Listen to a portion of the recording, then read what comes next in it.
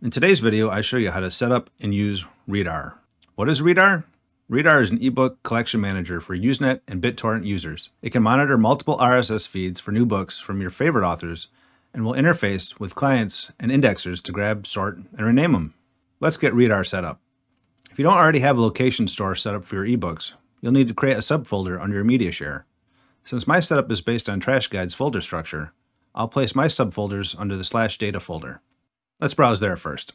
Adhering to the Trash Guide's folder structure, I'm going to go under Data. Then in there we'll have Media. Then inside of that you want to create a folder for ebooks and for audiobooks if you want to do audiobooks. If you go back a level, you're going to have the same folders created under torrents. And then if you go back again, and the same thing under Usenet, completed. We're done with the media shares for now, so let's go open the community applications. So let's go back to our Unraid server and click on Apps. And in the search box, I'm going to search for Readarr. All my other R containers are the bin hex containers, so I'm going to stick with that. So find the bin hex Readarr in your list and click install. I'll be changing my network type here from bridge to my custom alien proxy network. And if you don't have a custom network set up yet, then you can go watch my video, Bring in the Trash with Trash Guides and Unraid. I cover setting up one in that video. And then for host port 1, it wants to use port 8787. Let's see if that's available. So I'm going to scroll to the bottom and open up Show Docker Allocations. Scroll back up, double click on 8787, and then do Control F for find. Shows 2 results. Those are both right there, so we have nothing down under Docker allocation, so we should be good. Moving on. On host path 2, we're going to change that to be our data location, so I'm going to drop off the /appdata/data and just change that to /mnt/user and then data. Then we'll click off there. Host path 3 is the location for our media file, so once again, we'll click onto there, go to data, then this time media. Everything else looks good. We'll scroll to the bottom and hit apply. And enjoy some coffee while that's downloading. And we'll click done. Now we're going to go over to our Docker tab. We'll find bin hex Readarr in the list and turn on the auto start. Then we'll click on its icon and drop down and select Web UI. On to the setup. First thing Readarr requires is some authentication. So let's set up our authentication method. I just like to use the basic browser pop-up, nice and simple. Put in a username for yourself. I just do demo on this one. And then a password for it. Then click save. Make sure they're typed right. There we go. Now let's add our root media folder. So I'm going to click Add Root Folder and click on the big plus icon. I'm going to name it ebooks. And for path, we're going to click on the little folder and select our location here. And we know it's under Data, Media, and then ebooks. And we'll click OK. Monitor new books. I'm going to select None. And then metadata profile. We'll get to that in a moment. All right, so under quality profile, we have ebook selected. We can select spoken, which is for audiobooks. However, while Readarr has the option for audiobooks, there's not currently a good way to have both ebooks and audiobooks for the same author. It's one or the other. To get around this, I have 2 instances of Readarr set up. One for ebooks and one for audiobooks, and then they talk to each other. I call the audiobook version Speakarr. Kind of fun. If there's any interest in setting up the audiobook version and having the 2 integrate together, let me know in the comments, and if there's enough interest, I'll record a video on how to do that. But for now, I'm just going to stick with audiobooks, so we'll stick on ebook. Then metadata profile. I'm going to select none on that. The reason I select none is that because on standard, it's by default going to get every book that your author has written ever. I don't want all the books that my authors have created. I usually get 1 or 2 from an author, and that's usually it. Now, if you're a diehard fan of all your author's works, then you can set this to standard, and by default, it's going to get everything it can. I don't want that, so like I said, I set it to none. So that's everything there, so I'm going to go ahead and hit save now. All right, now I'm going to jump up to library in the top left. We're going to do update all. In the bottom left corner, you'll see that it's identifying books down here, so I'm just going to let it do its thing for now. So now let's jump down to settings while Readarr scans your library. First thing is media management. We'll go into there first. First thing I'm going to adjust in here is book naming, so I'm going to click rename books. We'll leave replace illegal characters selected. And then you can choose what kind of colon replacement you want. I just leave it on the default smart replace. That should be everything there. So I'm going to go up to the top and click Save Changes. Next, we'll jump down to Profiles. And under Quality Profiles, you've got profiles for ebooks and for spoken. So if you go into one of those, it'll show you the different file formats that are available. FLAC, M4B, MP3, unknown audio types. Those are obviously all for audiobooks. AZW3, EPUB, MOBI, and PDF, and then unknown text files. The defaults are usually good for me, so I just leave that alone. Same thing with the spoken. But if for some reason you don't want unknown audio, you can just deselect that. I'm going to leave it in defaults for now. Cancel out of there.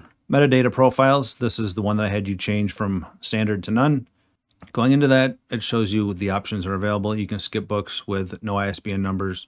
You can skip part books and sets. You can skip secondary series books. You can adjust however suit your needs, but like I said, I like to add one book at a time, the books that I want and nothing else. The popularity, the higher the number that is, the more it's going to refine the search down, so it's going to be really popular books. The more obscure the book, the lower the count's going to be. Cancel out of there. Jumping down to indexers. You can add indexers here by hitting the big plus. Then you select your torrent or your news group indexer. I use BinHex Prowler for this, so I'm just going to leave that blank. If you don't have Prowler set up, then go watch my Prowler video to get that set up. I'll leave the link in the description. I'll jump over to that real quick and just show you what that has. So under Docker and Prowler, just a few indexers that I've added here, and you can see it's got different categories: movies, audiobooks, movies, audio, PC, TV, XXX stuff, books, other, TV in that one. This one has books. This has books, books, books. A couple different options there. Going back to Readarr. To get some indexers set up for Readarr from Prowler, let's go do that. So I'm going to jump over to my Prowler instance. Going to go down to settings and then down to apps. So I've got LiDAR, Radar, and Sonar in here. Then we'll click on the big plus, find Readarr in the list, select that. Name of Readarr is great. We'll leave that alone. Sync level, we're going to leave on full sync. Tags we can ignore. The Prowler server is going to be the server address for your Prowler server. In my case on here, it is 10.0.0.11, then :9696, which is the default port. If you changed it, then set it accordingly. Readarr server, the next one down. Let's get rid of localhost. Once again, put in the IP address for the server for that, which is 10.0.11 for mine, with the port number 8787. The API key, and you see here it says the API key is generated by Readarr under settings and then general. So let's go get that. Jump over to Readarr. We're under settings already. Let's go down to general. Scroll down a little bit and you'll see API key listed there. We'll click on the little copy button next to it. Go back to Prowler, paste that in under API key, and then hit test. Should come up with the green check mark. That means everything checked out good. Then hit save. Now you'll see it in the list of applications there. Let's go back to Readarr. We're going to jump down to download clients. Once again, click the big plus. Then you'll choose your download client here. I'm going to set up, I think I got Qubit torrent running right now. Let me check real quick. Yes. All right, so we'll use that. And as you can tell, I've got Deluge on here as well, so you can set up both. We'll do the BinHex Qubit torrent VPN for now. Go back to Readarr. Find the Qubit torrent, select that. We will name it accordingly. And for the host, we will put in the server IP address for that one. And that is once again 10.0.0.11 on mine. Port number, the default is 8080, and that's what I use, so I'll leave that alone. The username that I put in on that one was demo, and then my super secret password. In the category, we will name it Readarr. Leave that alone. Recent and older priorities, we'll leave those both on last. The initial state, we want that on start. Sequential order doesn't matter. First and last pieces don't matter. Yep, everything else looks good. We'll scroll down. Oh, yeah, you definitely want remove completed, remove imported downloads from download client history. You want to enable that. So hit test. It should come back with a green check mark. Once it does, hit save.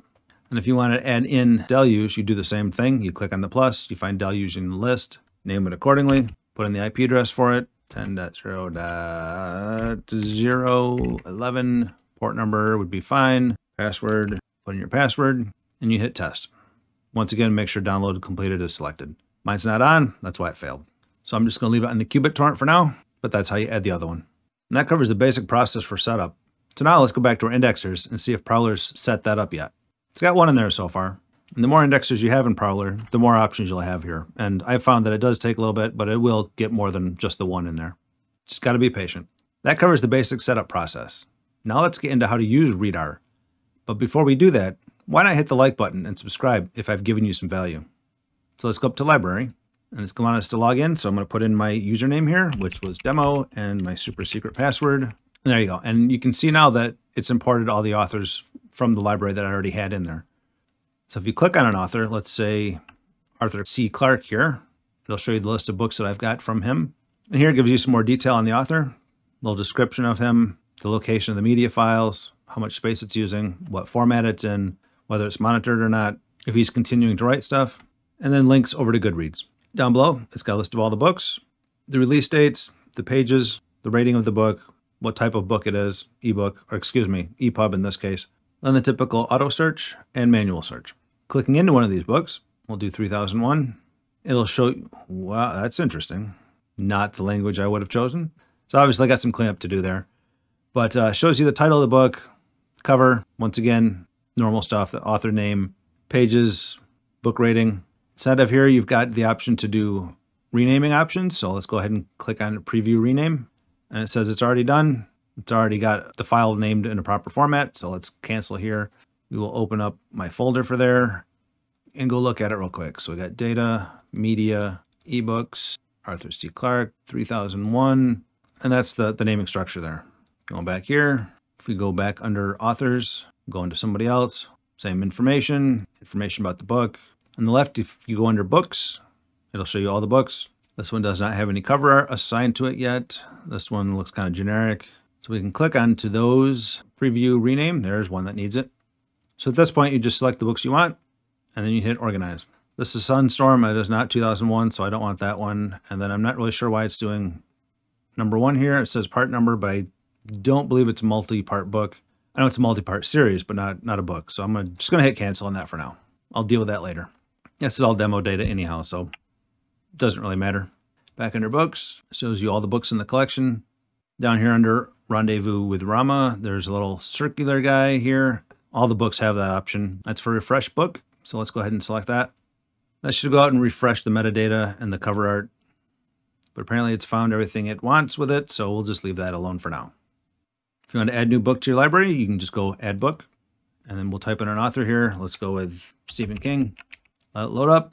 You can select the author. You can choose which books you want monitored, all books. And this is what I was telling you earlier, that it's going to do every single book from that author. That's why I select none. New books, anything that comes out new from them. Going to go none. Then you hit add. I don't want to add them, so I'm just going to close that. But you can do the same thing for a book title. Sticking with Stephen King, we'll do stand. There it is. Once again, click on the book. Tell it what you want it to monitor, what type of file, what profile type, and then you hit add. You can also have it start searching for the book. I don't want to edit, so I'll close out. Now let's jump down to bookshelf. Here I'll show you all the books by author that you have. In this case, Arthur C. Clarke. You can see all the books here. Edward Griffin, Gina Wickman, so on and so forth. From here, you can select all. You can select some of them, whatever you need to do. You can make adjustments down at the bottom. Change monitoring the author from unmonitored to monitored. The normal stuff. Existing books, new books. You can update everything at once. It's nice if you accidentally selected everything to be monitored. You can just go in there and select everything and tell it to not monitor it. Let's jump back up to authors. I want to show you something else real quick. Go to authors. We'll go to Arthur C. Clarke here because I've got multiple books by him. Down below, you've got the book series here. All the books listed. You get the series. Let's click onto series. And it shows you the different series of books that he's written. Under Time Odyssey, I've got 1 there. The Rama books, I've got all 4 of them. Space Odyssey, I've got 2 books. You see the numbers here, 1 and 4. So I'm missing book 2 and 3. It's kind of a neat little feature. Under unmapped files, if there are any books listed here, then they are unrecognized by Readarr, and they are not listed as existing in Readarr. But they are in one of the root folders that you have defined. You can get more information by clicking on the little eye icon over on the right-hand side. It tells you the file name and the location for it. It's found the book title as 02-2010: Odyssey 2. So we can tell it's part of the Odyssey collection for Arthur C. Clarke. It tells you the author name, the series name, Space Odyssey. And then it shows series number 2, and it's English. And then next to that eye icon, you've got the little manual import icon, the little guy. So click on him, or her, could be her. So here it's got Arthur C. Clarke, 2001: A Space Odyssey. It thinks it's 2010. I'm not going to worry about that one now, but the 2010 one here, yes, that is 2010. Then Sunstorm is not 2010, so I'm going to deselect that. But you select the one you want, then you hit import, and it'll process it and take care of it for you. Then if you decide there's a book in here that you don't want, you can just delete it out by hitting the little trash can. And lastly, you can also go up to the top here and click on Add Missing, and that'll try to add all the missing books into Readarr. Note, if you got a large library, this can take some time. I only have 3, so let's give it a shot. And it said importing 0 files, so looks like we'll have to do them all manually. These are PDFs anyhow, so I'm not real concerned about those. Let's look at a few other features. So we're going to go down to Settings, and you've got Lists down here. So let's go down either on the side, Import Lists, or over on the side over here for Lists. Same thing. Let's hit the plus here, and I'll show you what's in here. You've got other programs like Readarr. You've got good read lists, your bookshelves, other lists you've got in there, own books and series that you have in Goodreads. There's also support for Lazy Librarian. I don't have enough books really to bother with setting up a Goodreads account or to get any of that connected, but you can do it.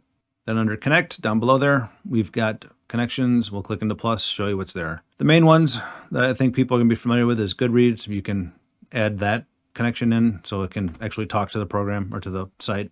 Kavita, which I do have that installed myself. That's for reading the books. That's a really nice program. If you want a video on that, let me know. Another popular one that people I'm sure are familiar with is Plex. Not sure why you'd have ebooks in Plex, but I guess you can. And we'll get out of there. And then let's jump over to media management. Yes, and under our root folder, ebooks, if you scroll down, you'll see here it's got Calibre settings. Readarr can interface with Calibre's content server. So you have the option to enable that here, and then you get more information on that. And I have that. I don't have them linked up. If you use Calibre and you want to see a video on it, let me know. And if there's enough interest, I'll put one together for you. And that pretty much sums it up. If you enjoyed this video, check out one of these videos next, and I'll see you in the next one.